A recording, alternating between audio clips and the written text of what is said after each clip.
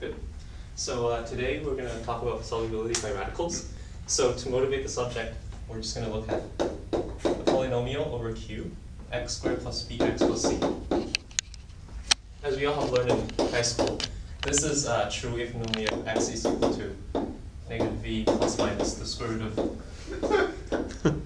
b squared minus 4c over 2, right? Okay, so we notice that this can be solved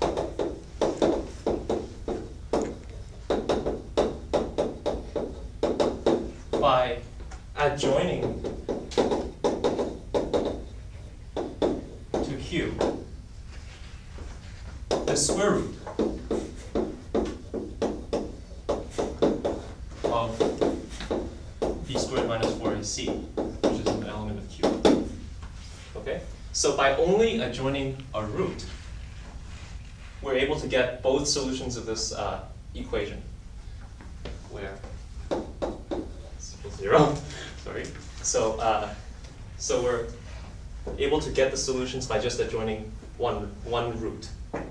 So more generally, slightly more generally, similar formulae exist for the cubic and the quartic.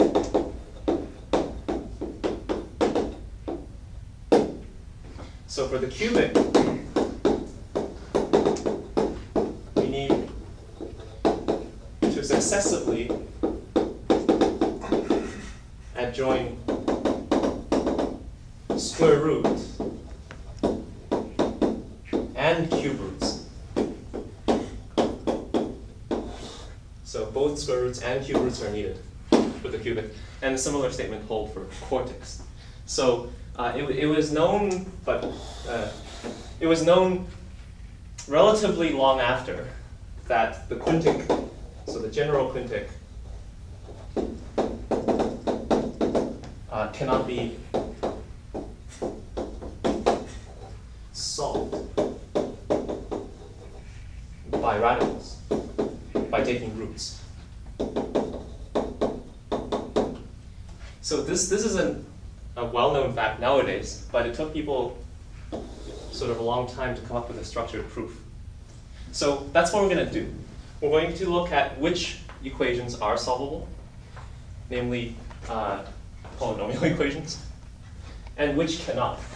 So to start, we have to define what we mean by solved or solvability by radicals. So a little unfortunate is the terminology used. As you have probably noticed that I use the word solubility instead of solvability. And perhaps mathematicians were illiterate back then. Perhaps they didn't know that a word can take on multiple meanings. This is somewhat ironic because they must have been normal mathematicians. Okay, so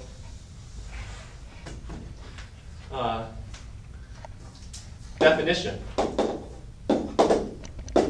A polynomial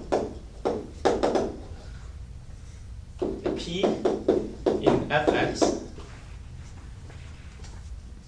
let me get this right. Let me write this on the left-hand side.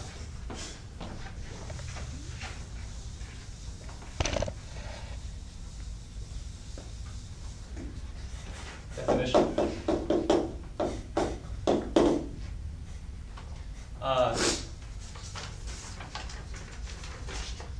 A polynomial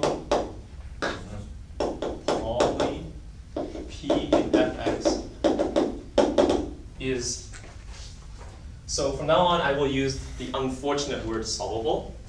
Solvable. It should have been soluble by radicals. So this. If there exists a sequence of fields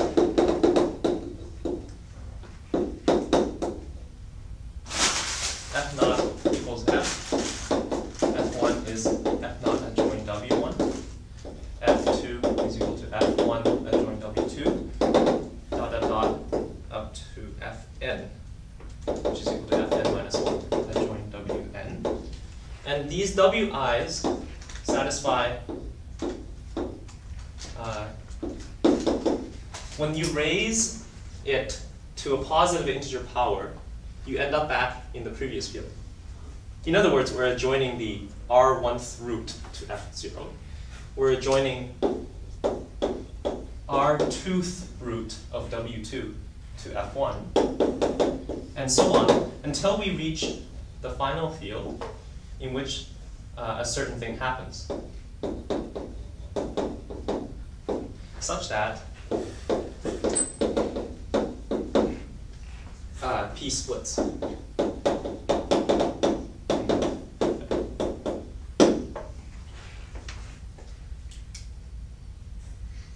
Okay, does this make sense? And these are positive integers.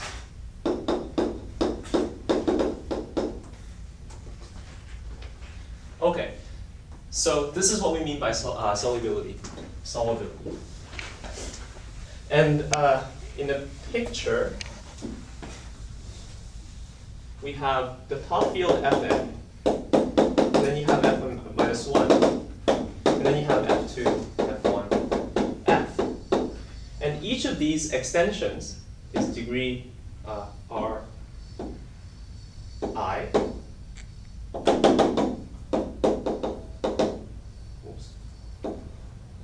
N, rather. Here we go. And furthermore, every time you go up, you adjoin a radical, a root. So this property of being solvable by radicals is in fact an existential, right? So we notice immediately that this property is about the existence of a chain of intermediate subfields. Okay, so, and we have seen from last time that we can use the fundamental theorem of Galois theory to establish a correspondence between this chain and another chain, reversed chain, where the bottom element is E, and the top element is the top to bottom Galois group, Fn to F. And each of these will correspond in reverse order to the intermediate chain between this group and this group. So,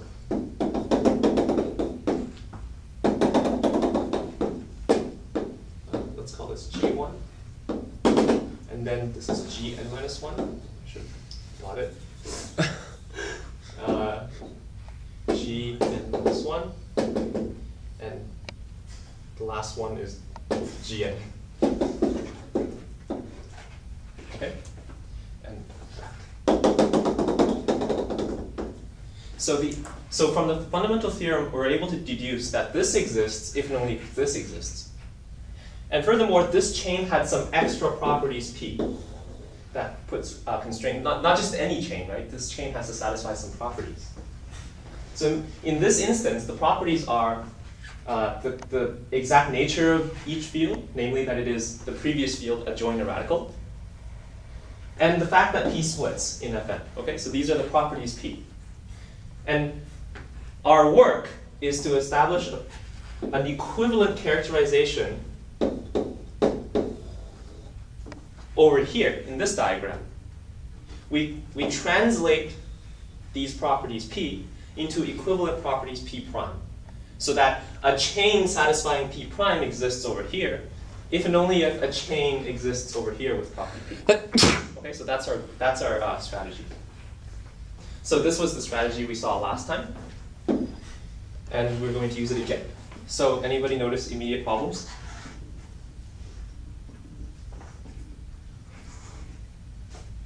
What's the problem here?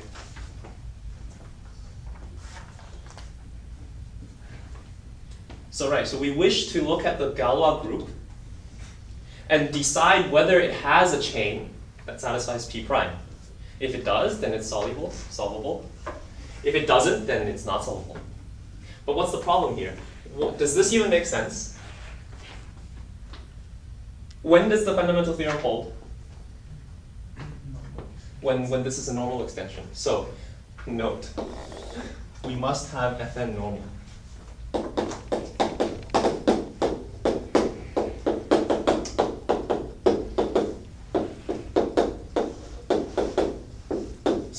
towards this extension normal. Okay, so this is not immediately guaranteed by the definition because we merely require that it splits in Fn.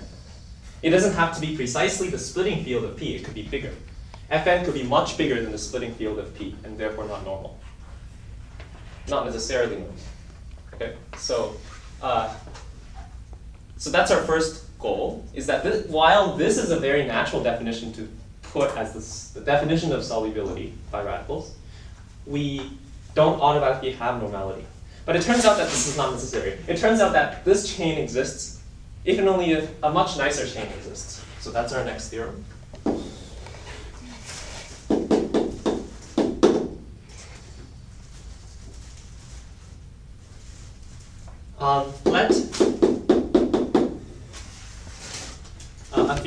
Let F be a field of characteristic 0. So this is important, otherwise I can't carry out the algorithm to turn just this chain into a nicer one. So let F be a field of characteristic 0. So now we're guaranteed that my algorithm works. The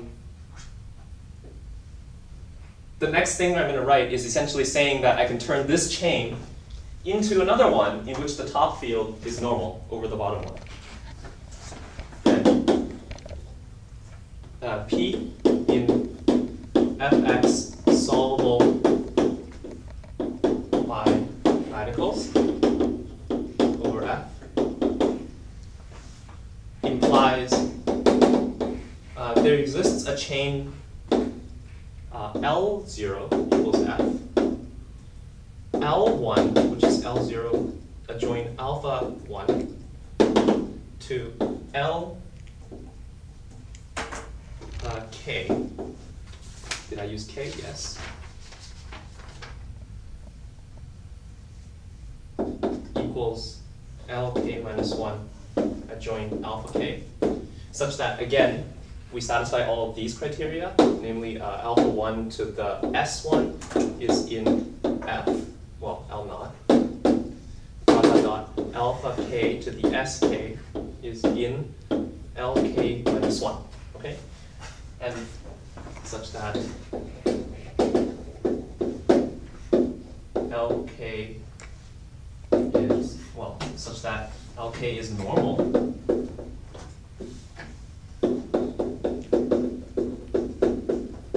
So this is important. And LK, and P splits in LK. Okay, so that's our goal, is to prove that this holds. In other words, we're building another sequence in which the final member is, contains all the roots of P. And furthermore, we are careful enough in our selection of the alpha i's so as to achieve a normal extension at the end. Okay, so that's the gist of the theorem. So the proof goes like this.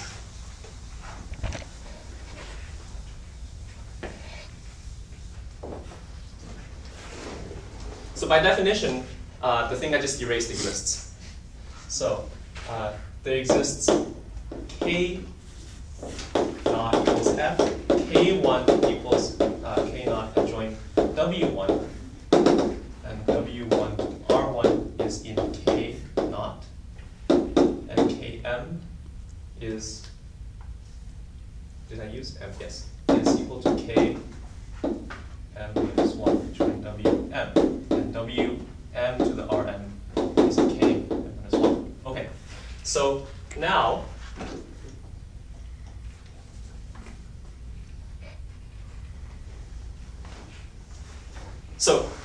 actually, can you guess where I'm going to go from here? Like, it should be pretty clear. So you have a field that doesn't quite reach what you want. So what do? Right, so what does it mean for you to not be normal?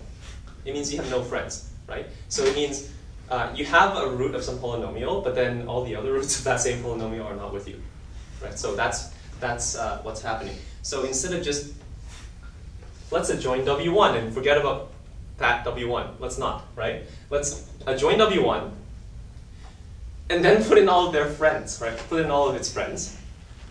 And then adjoin W2 and then put in all of its friends. and so on.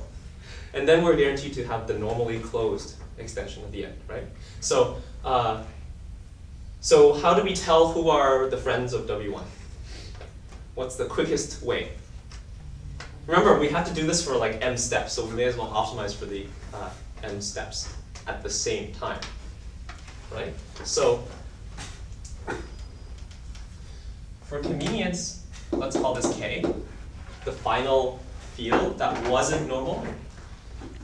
We know that K over F is finite, is a finite extension. And because characteristic of F is 0, this is separable, right? So in the cleanest way possible, we're going to say K is equal to F adjoint A by the primitive element theorem.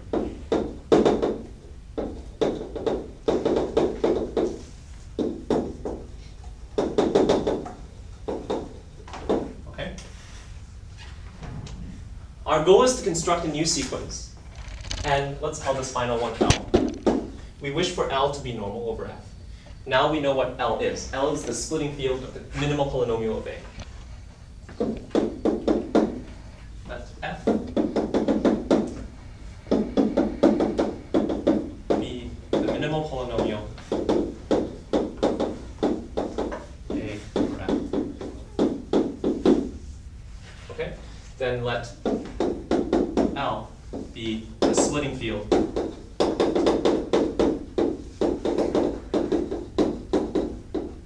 of F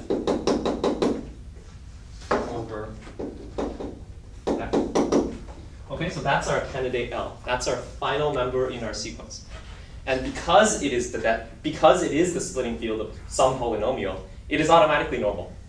So now our job is to fill in the intermediate intermediate fields, adjoining one radical at a time, and reach L. And we do this precisely by, in friendship order, right?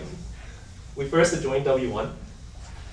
Then we adjoin all the other roots of W1 of the same minimal polynomial, and so on. But we're going to be a little bit more streamlined in the sense that we're going to immediately take GLF. And then this will tell us the friendship functions, right? They're the automorphisms of the field that fix F. Let's list them. The reason I call these the friendship functions is that by applying each of these to some root of a polynomial, you figure out who their friends are. Right? So, so let's call that E. Well, call E that. And note that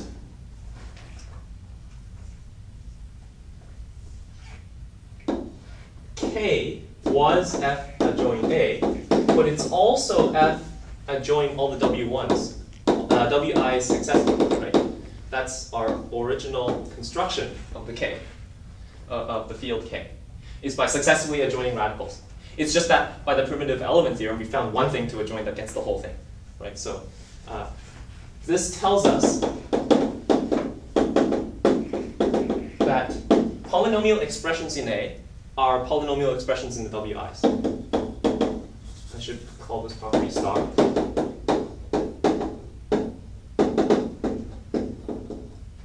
Are also poly expressions in the Wi's, right? Because these fields are equal. And by definition, well, by a theorem, this was F adjoint A, and this was F adjoint W1. Okay, so polynomials in here are the same as polynomials in here. If you don't remember this, simply say rational functions in A are simply rational functions in the Wi's. Okay, so now, can anybody tell me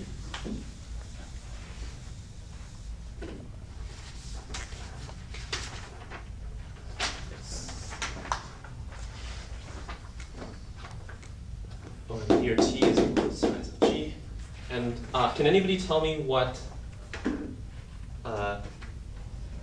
this is the case? That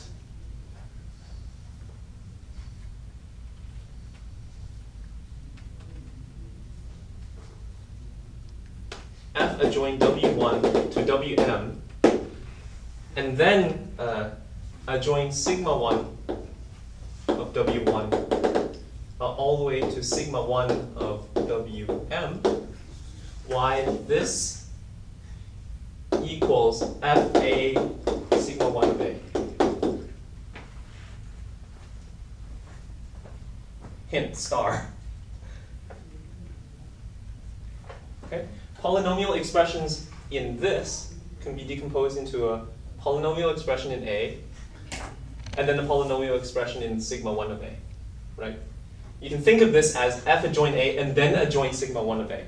So the coefficients in front of the powers of sigma 1 of A come from sigma of A, or come from F adjoin A.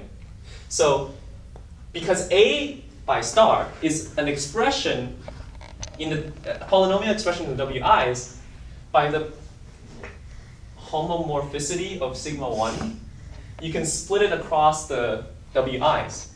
And so these generators are enough to create any polynomial expressions in here. For example, sigma 1 of A squared plus 3A, well, sigma 1 of A squared plus 3 sigma 1 of A times A, right? This expression is actually sigma 1, say A was, I don't know, W3 plus W2 squared, right?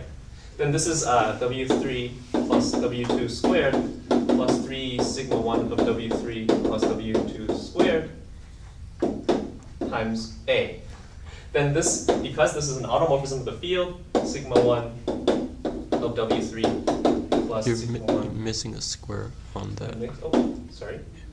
Plus sigma 1 of W2 all squared plus 3 sigma 1 of W3 plus sigma 1 of W2 squared times A. Oh look, this is a polynomial expression in this sigma 1 of Wi's and of the Wi's themselves once I expand this A out into W3 plus W2 squared.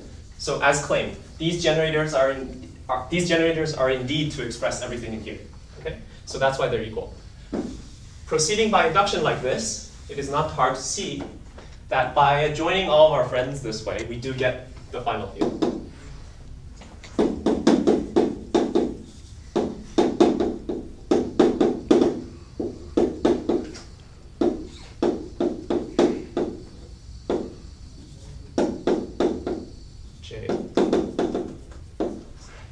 Is equal to A Fa sigma 1 of A sigma T minus 1 of A.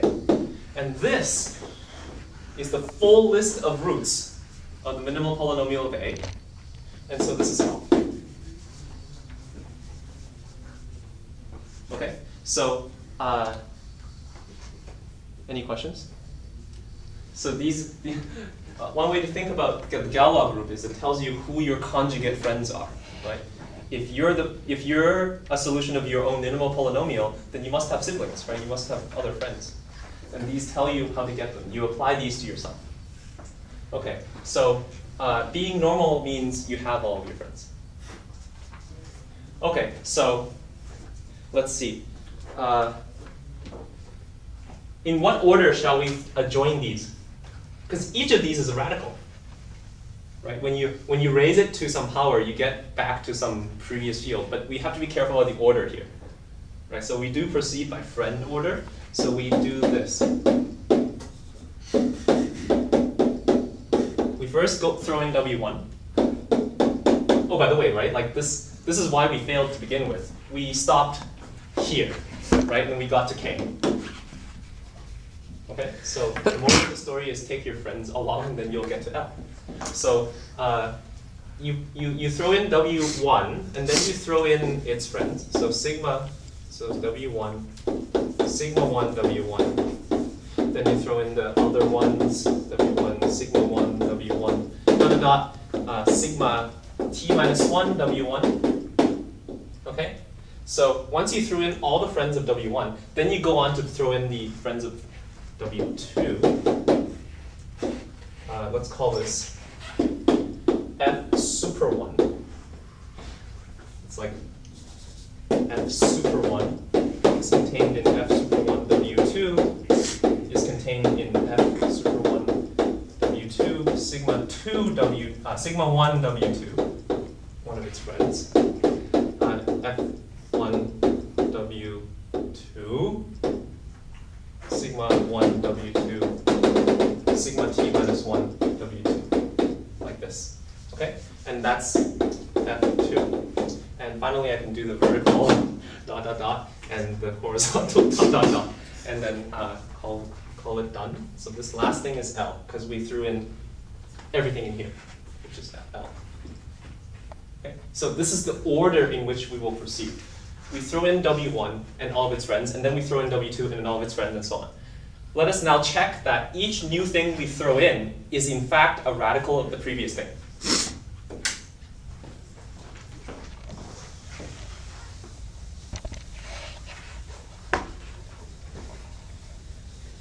And in explaining this, it is nice to have a matrix handy.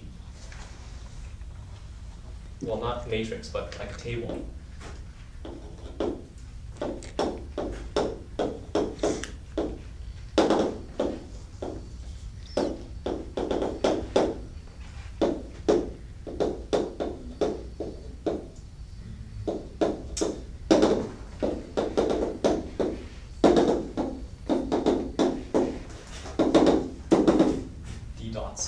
Sigma 2 Wm, sigma 1 Wm, Wm. And we went this order. Okay? So we want to check that we're at some stage, right? At any stage. At any stage.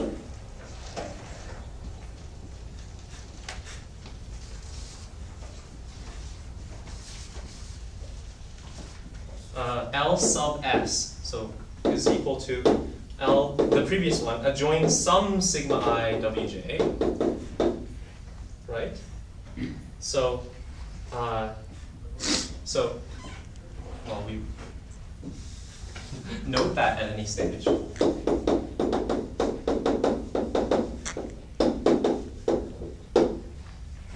This contains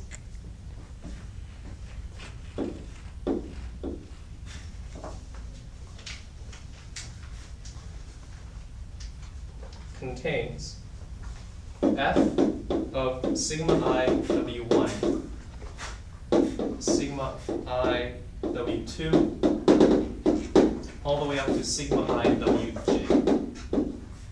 Okay? So that's why we chose this order. Yes. Okay? So in the matrix picture, suppose we just adjoin something here. Sigma, let's say sigma 2 wj. Okay, suppose we just adjoin sigma 2 wj. Then we have all of these. Okay, we have all of these things. That's the observation we want to make. Okay? No matter where we are, this is always true because we went this order. Okay, we have everything above it adjoined to F. So that's the crucial observation we want to make. So now when we raise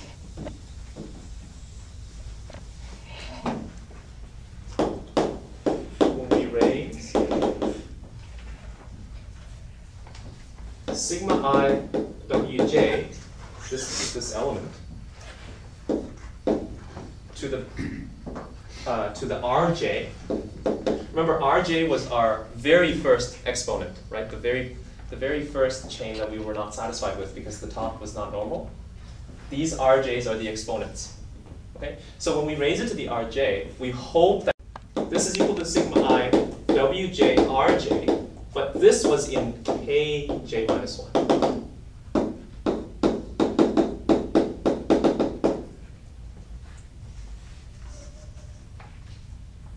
Okay, but this is a subset of F adjoin sigma I W1, sigma I W2, sigma I Wj minus 1, which is a subset of the predecessor.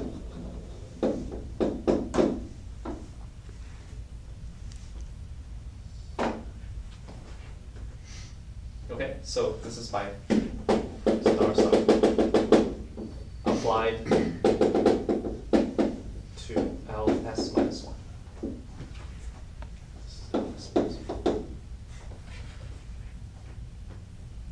Yes. No. Okay. So basically, we're just checking that when you raise it to the right, when we raise it to the power rj, we want to make sure that it lands in the previous field, and it does, because it contains everything of u. Okay. So, and a column is a sigma I shift of k, right? This whole column, when adjoined to F, is k. This whole column, when adjoined to k, when adjoined to F, is sigma 1 of k, another subfield of L, might I add. Okay, and similarly, when you adjoin everything in the column, you get sigma sigma I of k, the sigma I shift of k.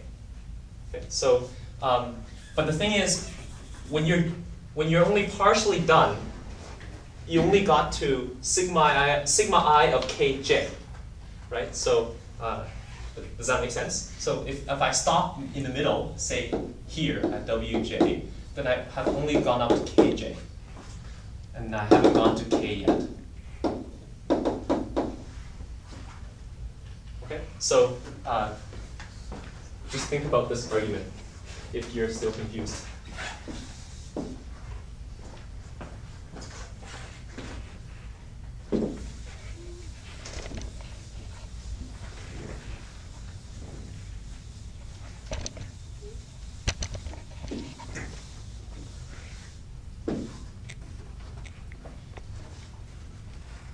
Okay, so are there any questions? So now we have checked everything.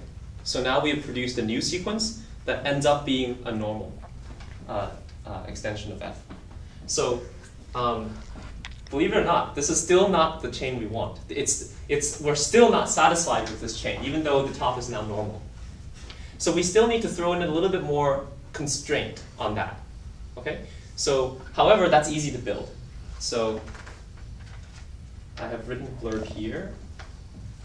It says, from this chain, from this new chain of the L's, and I'm going to write it the correct way now.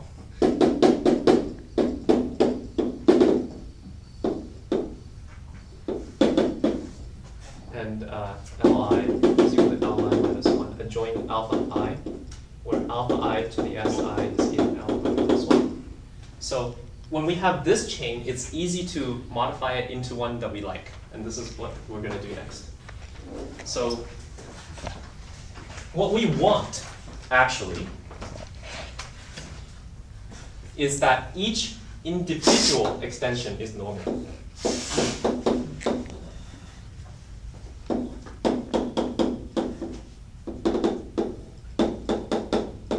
Right now, we just have this is normal, right?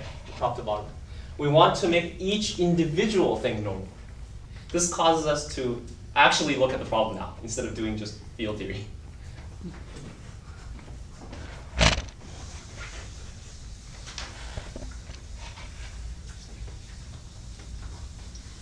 So now we prove something that is only true about radicals. So now we use the fact that now we use the ad hoc properties of radicals, basically.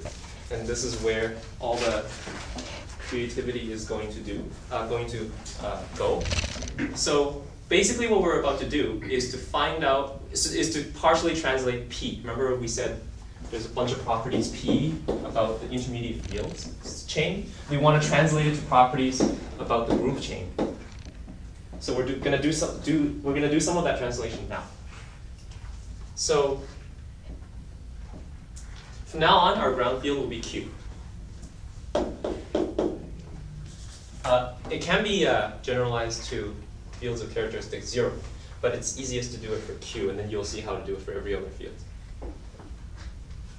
So whenever we have a radical extension, all we're doing is adjoining a root of x to the n minus a, this polynomial.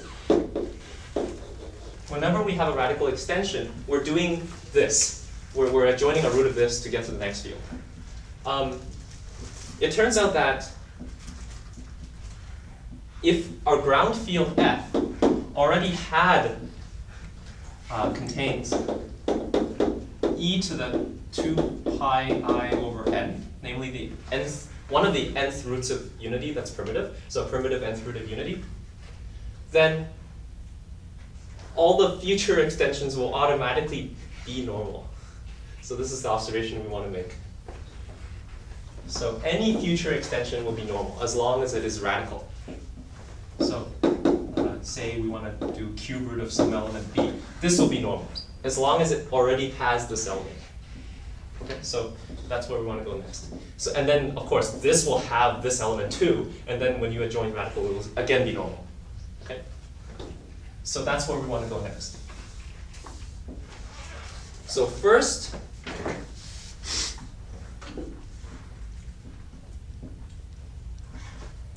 we want to prove this.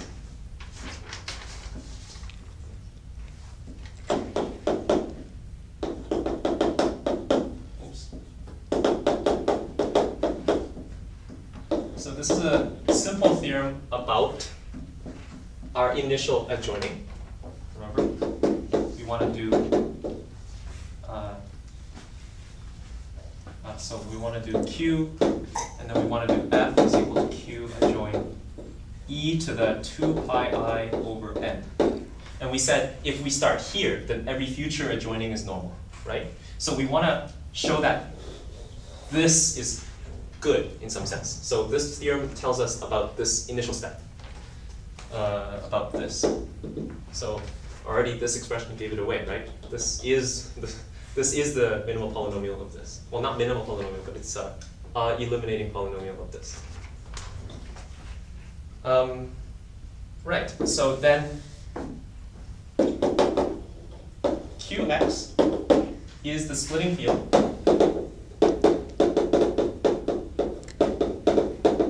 of Q. Of F over Q. Not surprisingly, and more importantly, now that it is normal, G, Q, X, what's the strongest statement you can make about this?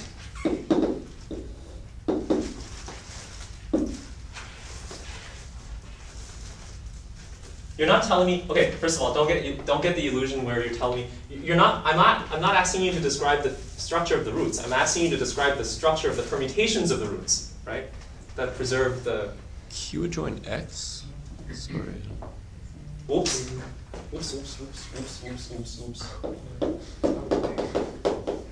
Sorry, I was brain farting. And also this one. Sorry. And we call this W sub n from now on. What is the strongest statement you can make about this group of automorphisms? The roots look like Cn. Okay, but that's not the structure I'm asking you about, right? I'm asking you about the field structure preserving automorphisms that send these roots around.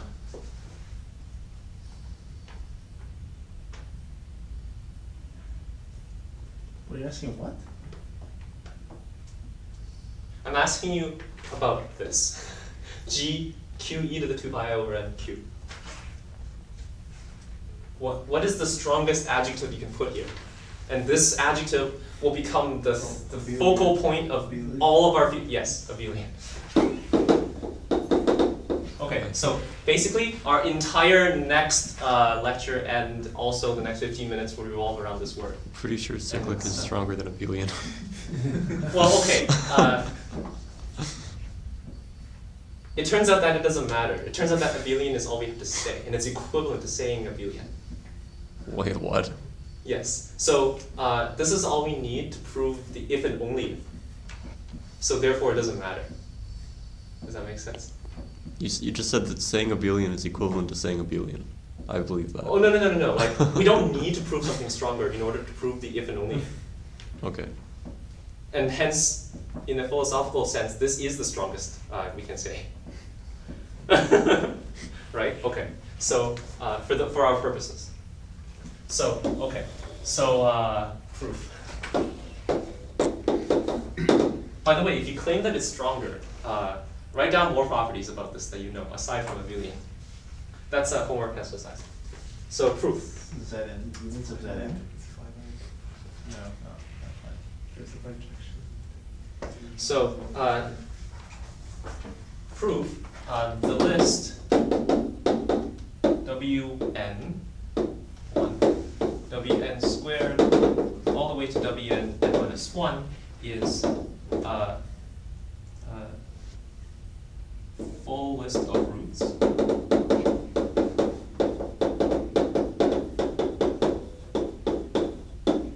of f, and therefore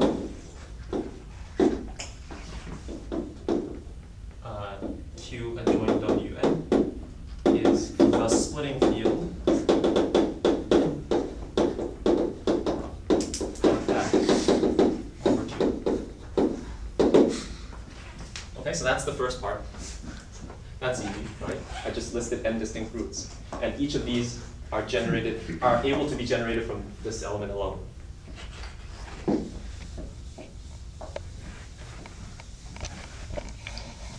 And being a splitting field, it has to contain at least one of these roots. So it's both at least as big and at most as big. Therefore, it's equal. Okay, so why is this abelian? Well, I'm not going to write it well. Let sigma be in G, Q, W, and Q. Then sigma is entirely determined by its action on Wn. After all, everything in this field is a polynomial expression in Wn. So if you know sigma of Wn, you can determine the rest of the values of sigma. Hence, also, sigma sends Wn to another root of f of x. Hence, sigma of Wn is equal to Wn to I for some I. If tau is another element, then we see that sigma of tau of Wn, first of all, they're identity on F, so that's boring. So it remains to check that sigma tau equals tau sigma on Wn is equal to sigma of, then similarly, tau of sigma Wn is equal to Wn to the j for some j. Thus,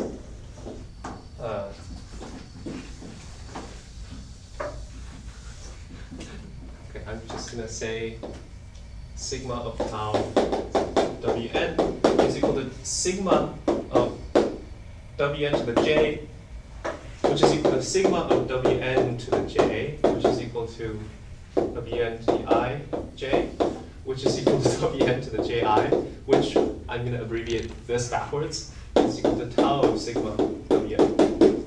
Okay, so that's why, therefore, sigma tau equals tau sigma. Thus, this statement hides the fact that this is identity on F, and also it's and because it's determined by Wn, then this is true. I'm hiding a lot of details. So thus, G, Q, W, N, Q is abelian. Okay. So that's that. Any questions so far? So that gets us a very nice starting point. It says that if we start with Q, and then we immediately extend it using W, N, for any N we want, then what's going to happen is, in its Galois correspondence, this group is abelian.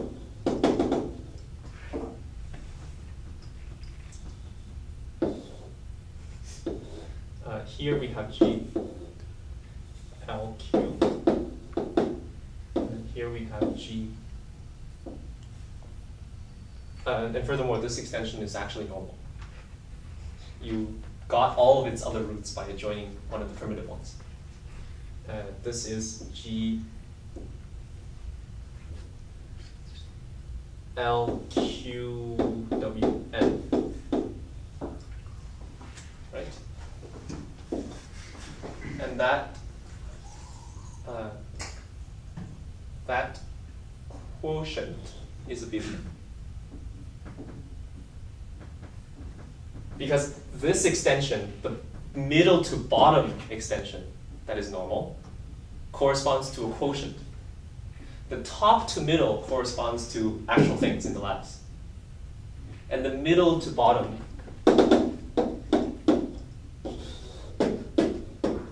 corresponds to quotients. So I'm going to say G, L, Q over G, L, Q, W, N. This is abelian. And you seem to be. Is anything wrong?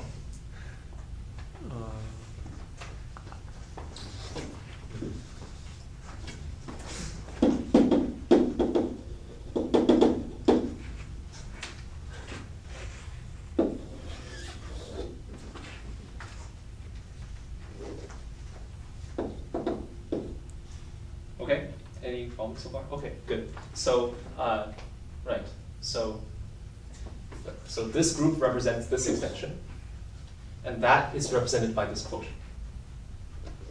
Okay, so that's the middle to bottom, the harder direction. So now that our goal of achieving stepwise normality starts here, right? This step is in fact normal, and then from here on, every step will be normal, as we will see.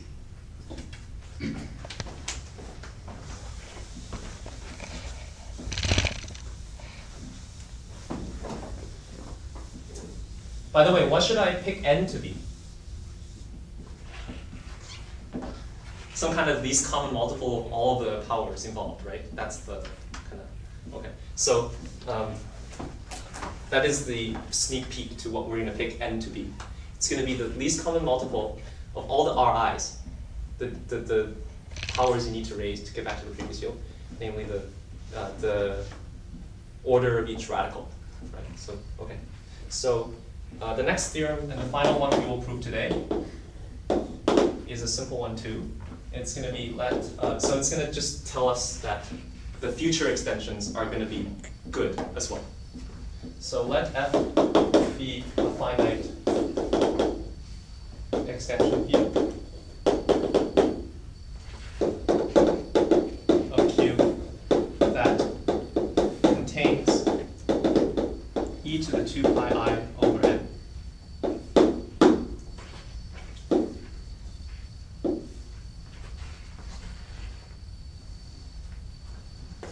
Let A in that. Consider f of x equals x to the n minus a. Let u be any one of its roots in some extension field, such as its splitting field. I'm just going to say some extension field K of f, and then this will never be mentioned again, so I'm not going to name it.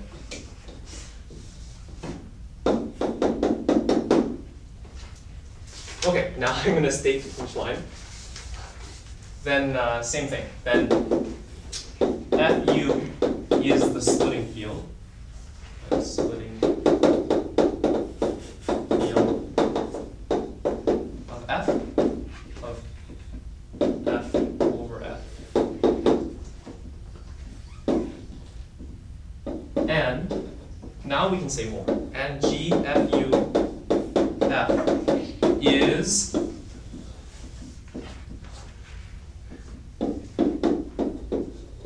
hint of order dividing n.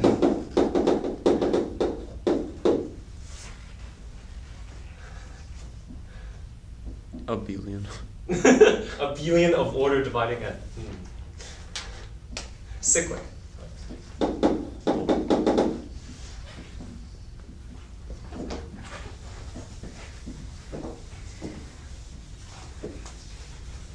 I guess that also makes sense because order also is the size of the group. But here I mean both, that the cycle length and the size are both the same number in the dividing. So the proof is easy. The list, what did I call it? Wn. U, Wn U, Wn squared U, Wn to the n minus 1 U is a complete list of n distinct roots of F.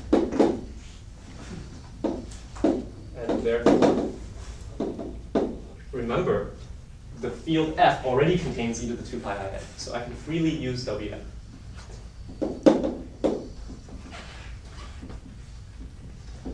And therefore, F adjoint U is the splitting field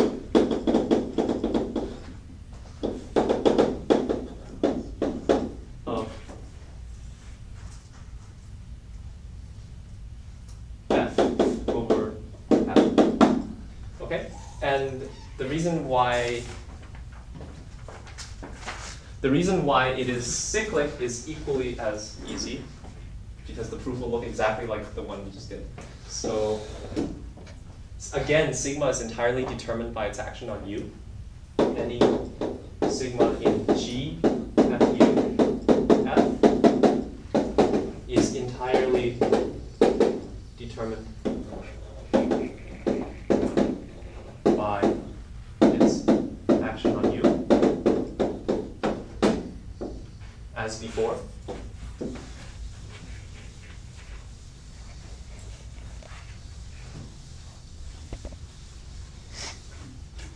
So now we're going to make a homomorphism from this group. Define a homomorphism. Call it C, going from G, MU to F. So basically, sigma is going to still do exponent manipulations, right? It's got to send a root to some other root. So it's going to manipulate the exponent on the Ws. So say sigma of U is, I don't know, W n to the I U. Okay? Then it's just going to shift everything I steps forward. So that's what's going to happen. And obviously this is the math I'm going to use. G F U F to this group. And it's going to do the obvious thing, J sigma equals I, where sigma of U is equal to Wi. Because this is a list of distinct elements, and it has to send U to one of these elements, I is uniquely determined. Okay, so, and here I is the equivalence class containing the integer I, if you want. So, okay, so, any questions about this map? Okay, so psi sigma tau is equal to psi. So first of all, sigma tau of U is equal to sigma W2. So sigma of U is W to the IU, and tau U is WJU. So say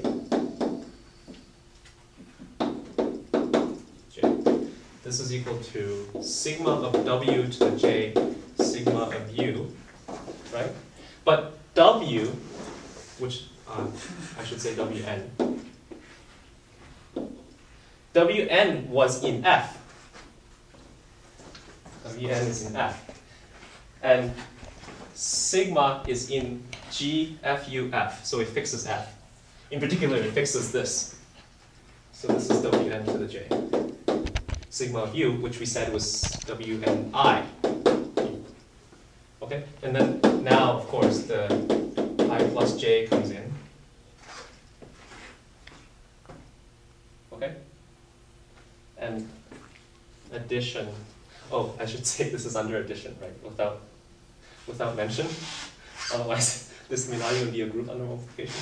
Okay, so this is this, and therefore psi of sigma tau is equal to I plus j, which is equal to psi of sigma plus psi of tau, as claimed.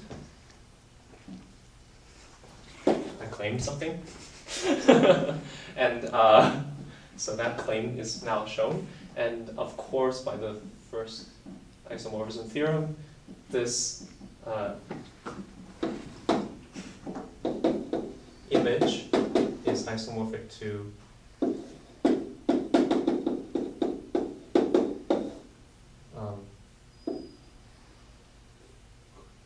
kernel of psi.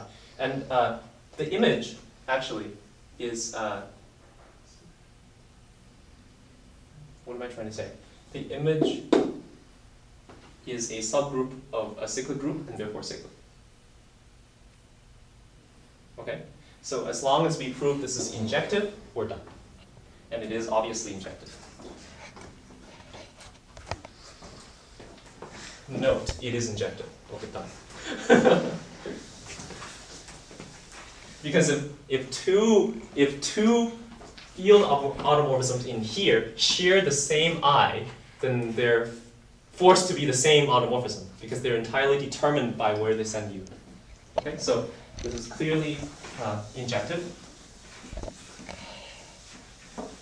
So note, psi is injective. Obviously, I'm not going to say anything more. Thus, curve C is just a trivial group. Therefore,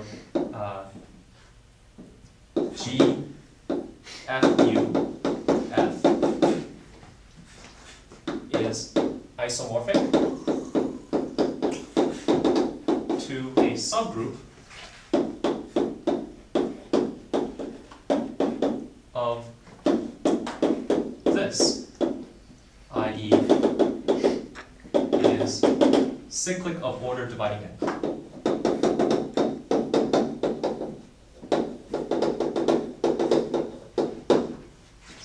Okay, so that concludes this theorem. And then we shall use both of these results next time to construct the golden tower we really want, having each successive extension normal and the whole thing normal, and then using that as our entryway for our Galois theoretic attack on this problem. By attack, I mean, of course, translating the collection of properties P into an equivalent collection of properties P prime about the chain of subgroups of the Galois group. So are there any questions? Okay, so thanks for coming.